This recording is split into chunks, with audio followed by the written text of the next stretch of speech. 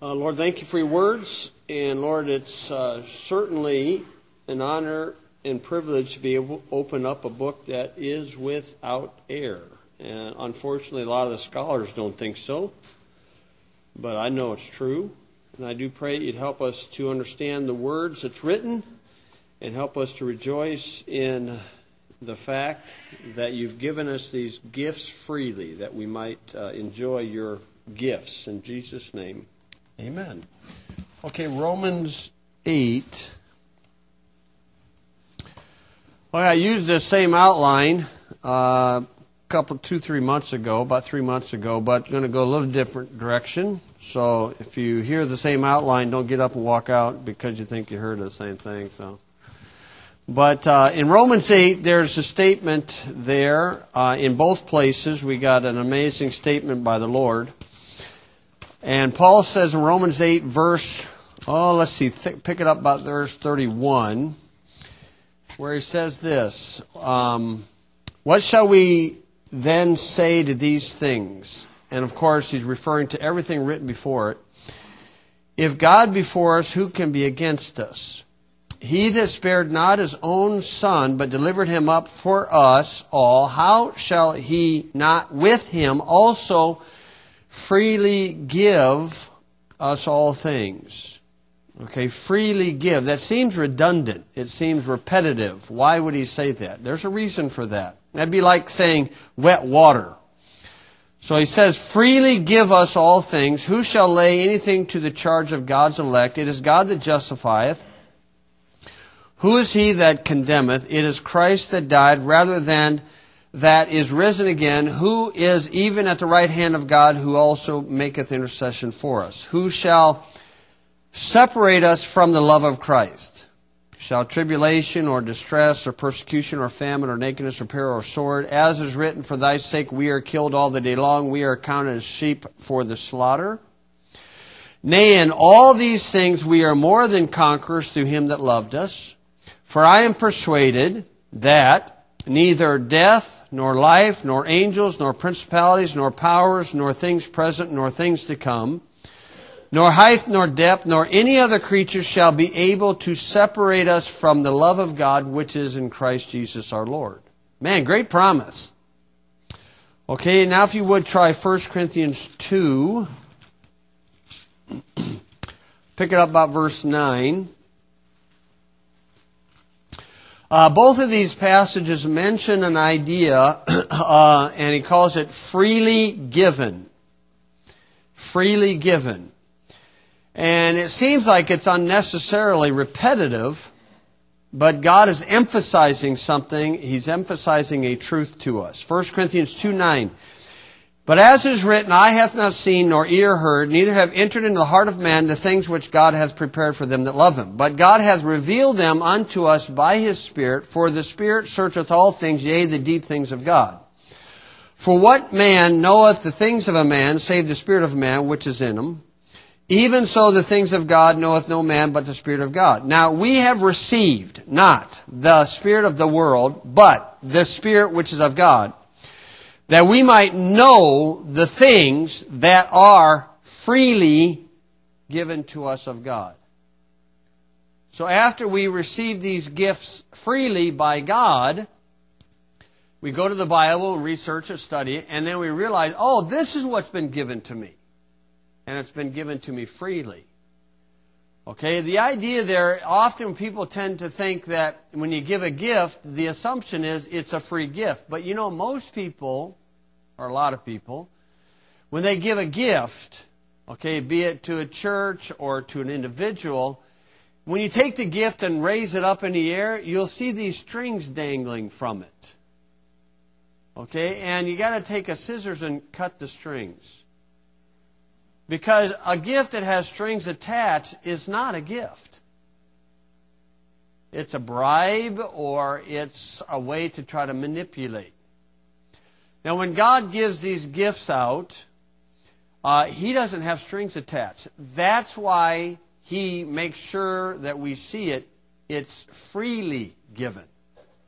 The gift actually can be thrown back in God's face against them. because that's why it's a gift. Why does God do something like that? It's because God wants voluntary fellowship. That's what He's looking for. It's what we're looking for, right? We're looking for voluntary friendship. God is looking for voluntary friendship, and His way of discovering voluntary friendship is He gives gifts, but then all the strings are cut, and they're freely given. This is God's method. Now, back in December is where I used this outline, and it was God the Father gives life, God the Son gives eternal life, and God the Spirit gives abundant life. Now, I'm not going to be specific on that because the Godhead works interchangeably. Okay, but the first idea is about this idea about God giving life.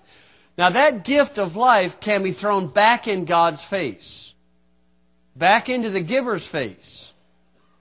Now, when that happens to us, we get to feel like, what was the use of it? But God don't feel that way. He don't feel that. He has a plan. He's looking for voluntary friendship. In Luke chapter 16, there were 10 lepers, and they came across Jesus Christ, and Jesus Christ healed them. He said, go back to the priest and show yourself. And when those 10 guys took off, one of them, before he got to the priest, stopped, thought of, did I say thank you? I don't think I did. He turned around and went back and found Jesus Christ, and he said, I want to tell you thank you, and I want to give glory to God. And Jesus' response was, wasn't there 10 of you? Well, why'd only one come back? Why? Because generally speaking, that's about the proportion of people that come back to God and say thank you for the gift. About a tenth. And then it goes further on that. Now, God the Father freely gives life. Back in Genesis chapter 2, when you remember that idea where God told Adam, He said, you could eat of the trees of the garden freely. Now, when Eve mentioned that verse, either Adam didn't tell her about the word freely, she overlooked the word freely, I don't know what was going on, but she took the word freely out in her conversation with the serpent, and Eve was the first person deceived. And one of the things that happened when she was deceived is she took the word freely, the word freely was removed. That's the first word in the Bible that's removed. Freely. Now, when you get to the back of the Bible, when God goes with His original plan, okay, where originally Adam wasn't supposed to sin, they're supposed to live in fellowship throughout eternity, but so the next time around He makes a new heaven, new earth, new Jerusalem. Guess what word He brings up again? Revelation 21:6. God has perfect recall. Okay, Revelation 21:6 is said, and He said unto me, it is done. I am Alpha and Omega, the beginning and the end. I will give unto him that is athirst of the fountain of the water of life freely. That's the first word removed by somebody that got deceived. Now, He brings it up a second time in chapter 22 of Revelation, verse 17. He says this, and the Spirit and the bride say, come, and let him that heareth say, come, and let him that is athirst come, and whosoever will, let him take of the water of life freely. There's that word again. That's the first word in the front of your Bible, taken away. Person gets deceived. And it's the word God mentions in the back of the Bible when He creates a new heaven, new earth, new Jerusalem. Something about that. That word freely. Okay, and if you read the original document that began in this country, it's called the Declaration of Independence. And in there, everybody skips the first paragraph. Don't know why they do, but they skip the first paragraph and they jump right into the second paragraph. And it says in there, all men are created equal. Now, technically, that's not true. It's not true. Some people are born in a rich family, some in a poor family. Okay, the idea. But if you limit to the three ideas they were referring to, is every man is endued with inalienable rights of life, liberty, and pursuit of happiness. Now, the pursuit of happiness, if you go back and read some of those documents, the Federalist Papers or the Anti-Federalist Papers, that's the better ones, If you read those documents, when they meant pursuit of happiness, they were referring to the private ownership of property. Now, Thomas Jefferson, when he was getting ready to write, and they were going to write private ownership of property or land, they could really be alliterated, life, liberty, and land. Okay, but evidently he didn't want going with the alliteration. Ben Franklin suggested we should go with pursuit of happiness. And their mindset was that is you have a right to your person. You have a right to your property. Okay, and that's what they're referring to, life, liberty, and the pursuit of happiness. The first thing they referred to is life. Now, life is freely given by God the Father. God the Father freely gives life. When that baby, is born, that life that's given to that baby, okay, God is the author of that. Now, a person can take that life that God has given to them freely, and they could throw it right back in God's face. And that's what man's doing. You say, how many? What percentage? Well, at least 9 out of 10 are throwing it right back in God's face. Okay, now, personally, my first recollection of life in itself was about 5 years old. Now, some folks tell me they remember some things at 3, at 4. Not me. It was 5. And it was in the kindergarten at Rangeline Presbyterian Church. Back in those days, they had one separation church and state. And so kindergarten was held at the Rangeline Presbyterian Church. It was just a little country church, not even a half a mile from our house. And my first recollection of life was sitting in a corner because the little boy was too much energy, and so that's where the teacher put me, in the corner. And I remember another boy in class got put in that corner. He's in the corner crying, and I thought to myself, what a big sissy. He turned out to be a sissy later in life. But that's my first recollection of life at 5 years old. Okay? And so at birth, when we're given life, it's either a boy or a girl. I mean, they look about 2 or 3 inches below the navel and they figured it out. There's nothing hard about that. But in Isaiah 45, verse 9, God says, woe unto him that striveth with his maker. And as we get closer to Christ's coming, this is going to increase exponentially, where man is striving with their maker. That's the whole mindset of this transgender movement. And again, the kids, they don't know any better. Some perverted mind of an adult is striving with God Almighty. And the thing is, when people get bitter against an individual, they think when their actions of bitterness harms that individual. In some of our cases, it kind of does. But in God's case, He is not fretting about this at all. Nothing about this. God's saying, I gave you life. If you want to do it with it, what you want to pretend to be a boy, and when you're a girl, you go ahead and pretend. It's vain imagination. God in heaven, don't worry about it. Now, California is the first state now that has a gender-neutral birth certificates. So it's got M, F, and question mark. Confused. Whatever. Okay, in Delaware, back in November, they published Project 220, or Regulation 225. And in this regulation, they published it in November, a child in the school can identify to what they want to identify, and the last people will know is their parents.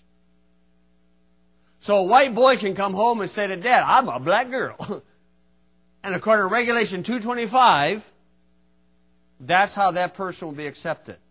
Now that's vain imagination. Somebody is thumbing their nose at God, their maker. And when they thumb their nose at God Almighty, they're going to reap the consequences. Now God in heaven says in Isaiah 41, verse 23, He says to man, tell me what's going to be hereafter. Ye shall be gods. He said, yea, do good, do evil. See if I'm dismayed. He's not dismayed. He said, ye are of nothing, and the people that chooses you are abomination. God in heaven said, well, no big deal. I gave you life. If you want to use this life to live a vain imagination, go ahead, live it. That's God. That's a free gift. Now, the American College of Pediatricians published back in September some statements about this idea. And they said this: human sexuality is an objective biological binary trait. X, Y, and XX are genetic markers of male and female, respectively, not genetic markers of a disorder. Then they said this: a person's belief that he or she is something they are not is at best a sign of confused thinking. Now, I'll bet you anything they're going to have to change these statements. Then they said this, and this is a reality of life. The rate of suicide nearly 20 times greater among adults who use cross-sex hormones and undergo sexual reassignment surgery. Why? Is they're striving with their maker. You are wrong, and I'm going to take my finger and I'm going to point that up to heaven and say, you are a wicked being, and I'm going to do my thing no matter what you think. And God in heaven says, go to it. I'm not dismayed. Now, these people, these pediatricians, concluded this statement: conditioning children into believing a lifetime of chemical and surgical impersonation of the opposite sex is normal and healthful is child abuse. Well, I agree with that statement. Totally and absolutely. But this shows us the aspect of God Almighty in that when He gives life, there are no strings attached. When that little boy is born, and that little boy and that little girl, but that little boy, when he gets up about 2 or 3, gets potty trained, and he's got to go potty, and any dad is going to say, there's a tree. And what's that little boy going to do? That little boy is going to drop his drawers all the way to his ankles, is he not?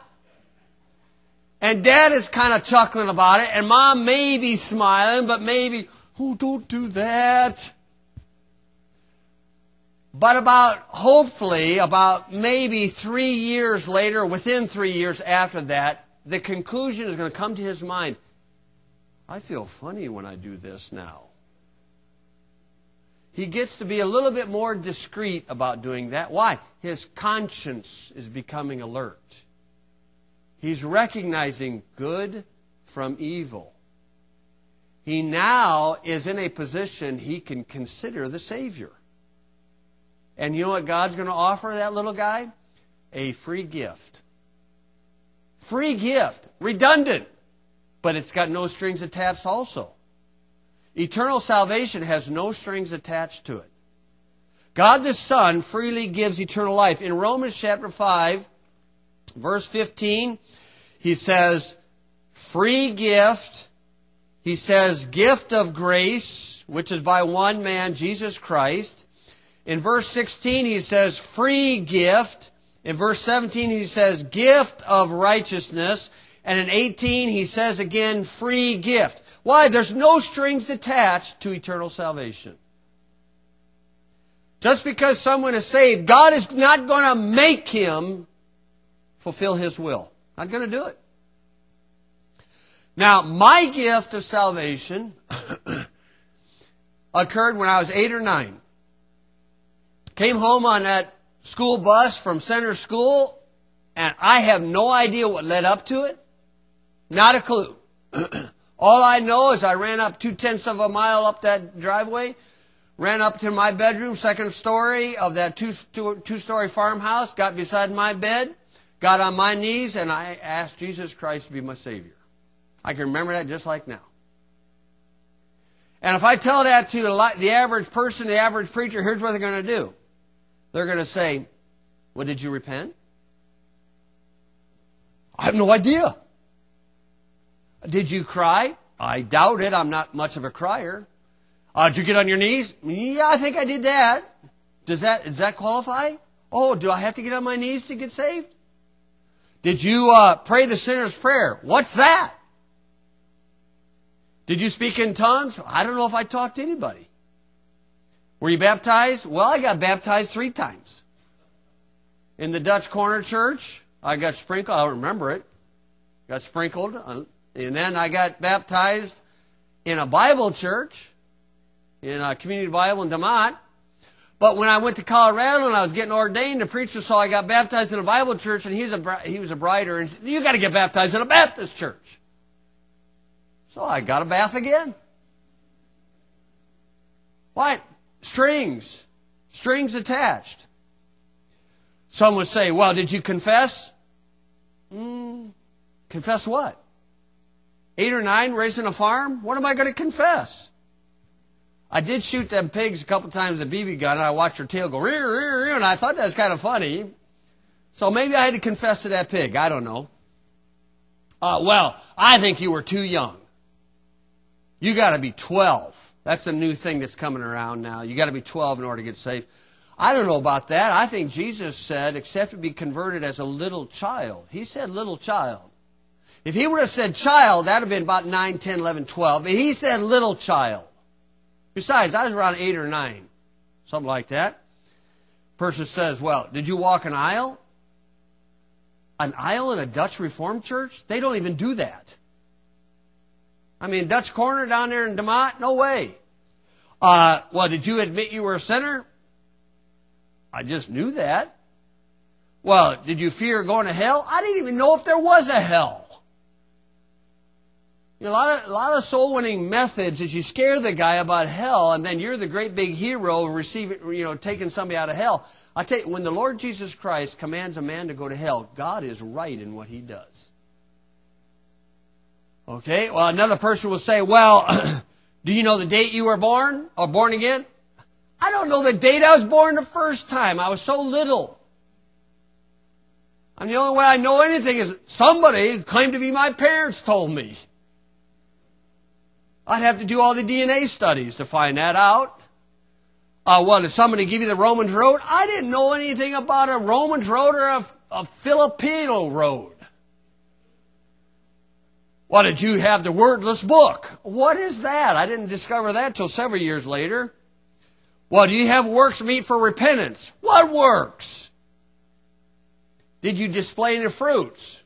Well, at my mind at that time, a fruit, I didn't want anything to do with a fruit. Had a different viewpoint on that. Well, did you get the Holy Ghost? Well, I found out later I got him. I didn't know at the time. What did you ask Jesus into your heart? Not a clue.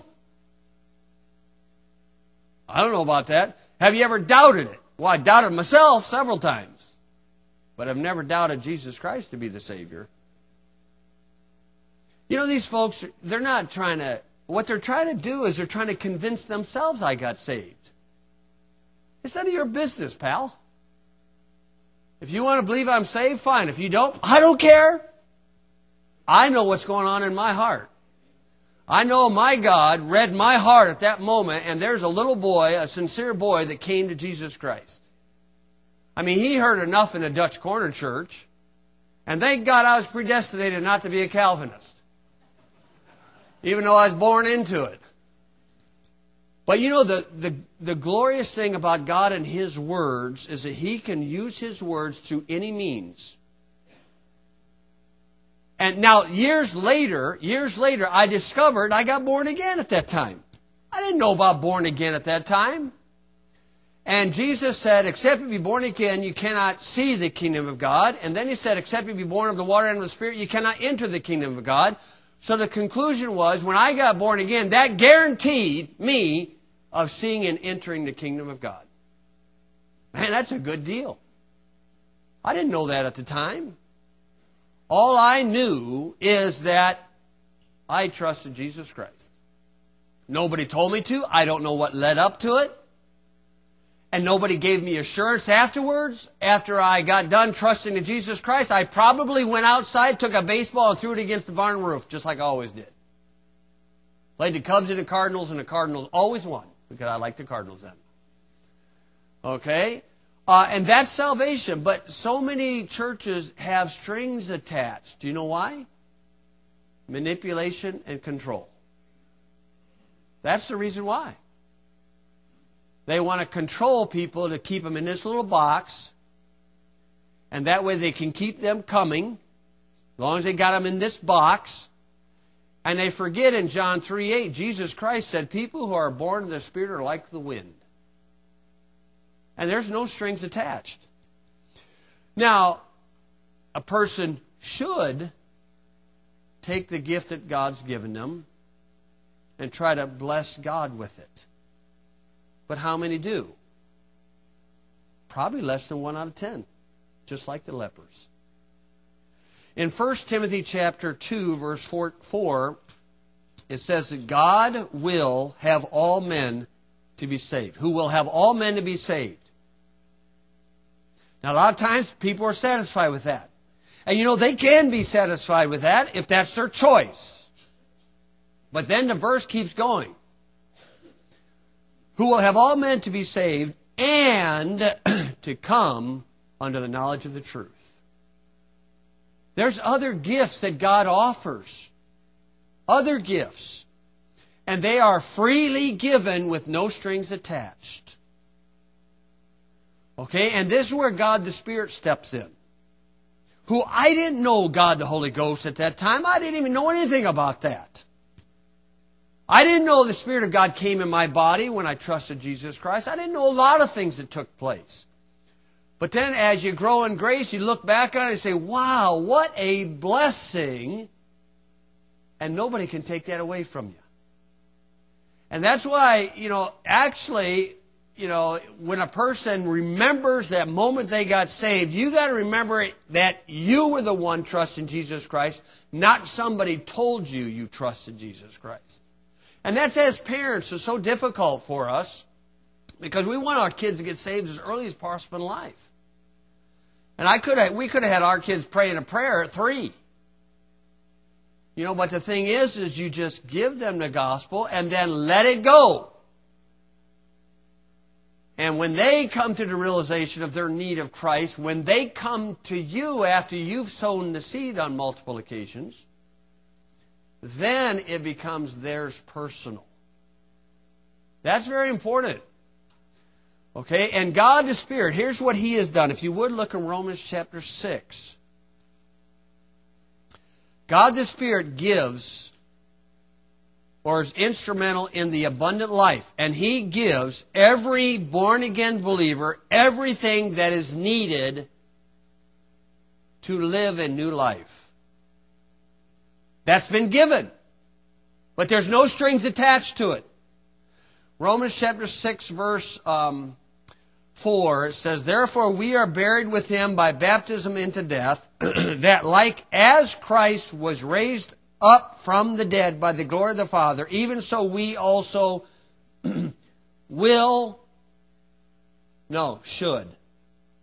should walk in newness of life. And if folks that got these strings attached will say, see, I told you they weren't saved because they don't have any fruit. Well, you're probably a fruit.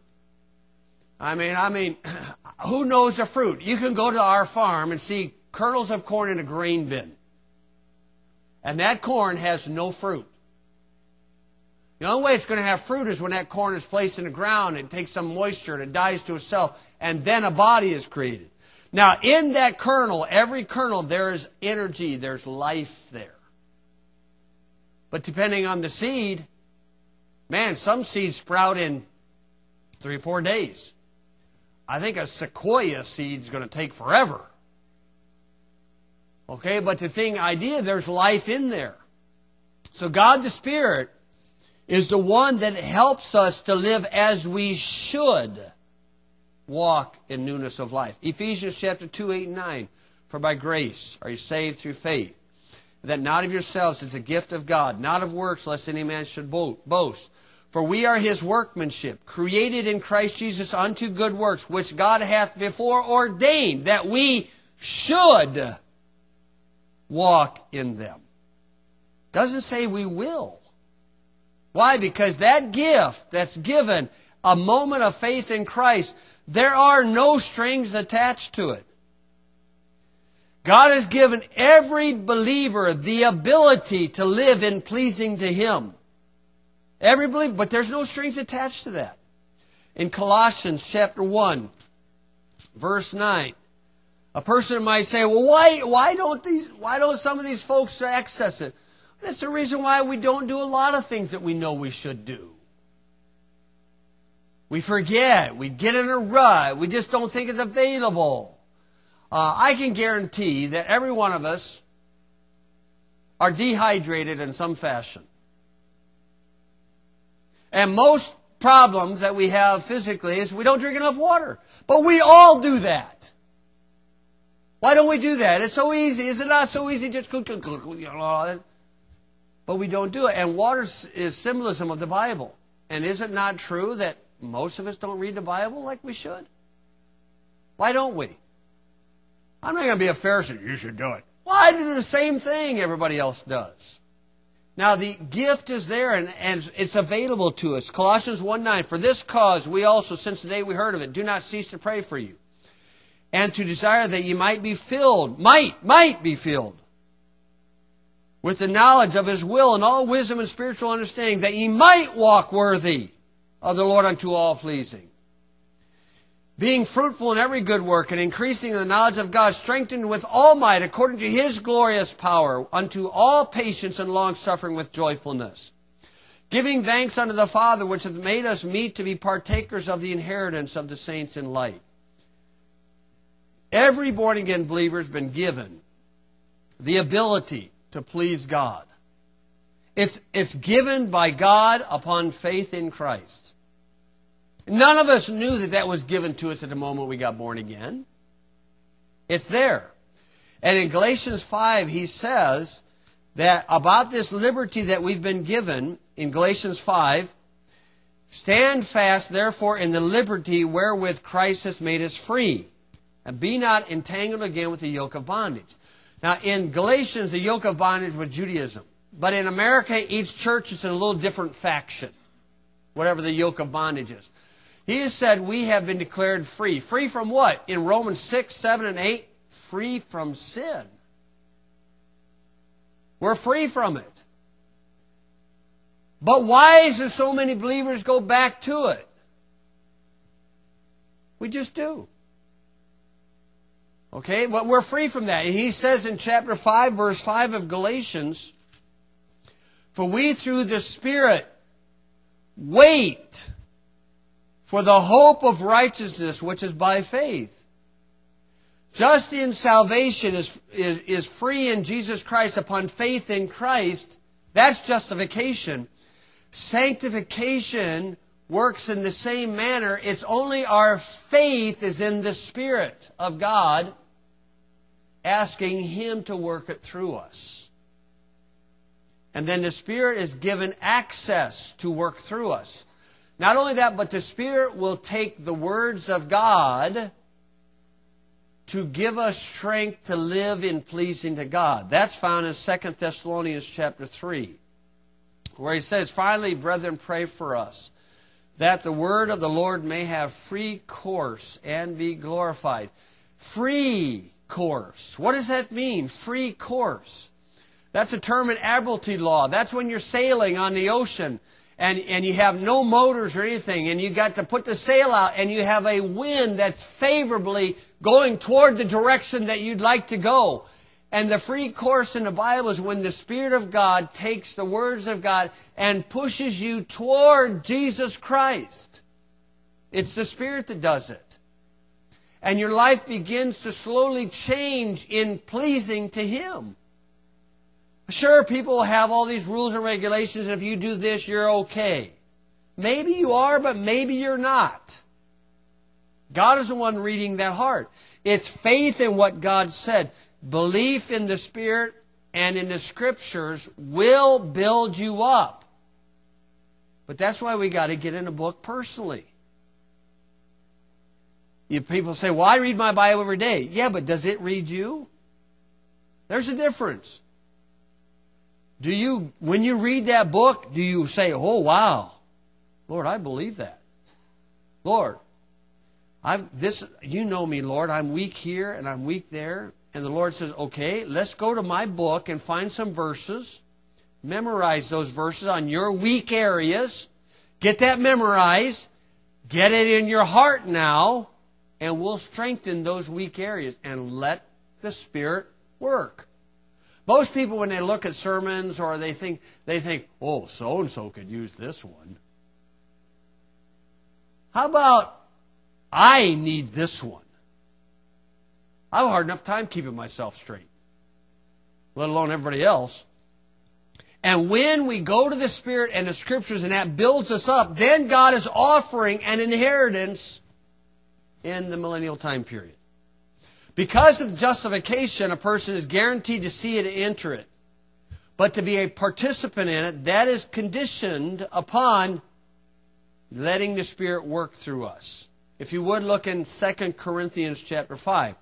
This is where the Spirit builds us in grace. 2 Corinthians 5, he says this, verse 1. For we know that if our earthly house of this tabernacle were dissolved, we have a building of God, and house not made with hands, eternal in the heavens. Promise.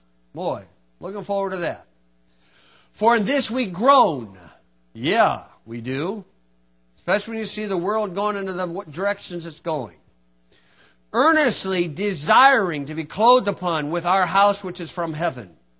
If so be that being clothed we shall not be found naked. For we that are in this tabernacle do groan, being burdened. Not for that we would be unclothed, but clothed upon that mortality might be swallowed up of life. Now he that hath wrought us for the selfsame thing is God, who also hath given unto us the earnest of the Spirit. That's the gift. It's freely given. We can grieve the Spirit of God. We can resist Him. We can quench Him. It's freely given. No strings attached. But He's readily available. If you would, one more place. Romans chapter 5. Romans chapter 5.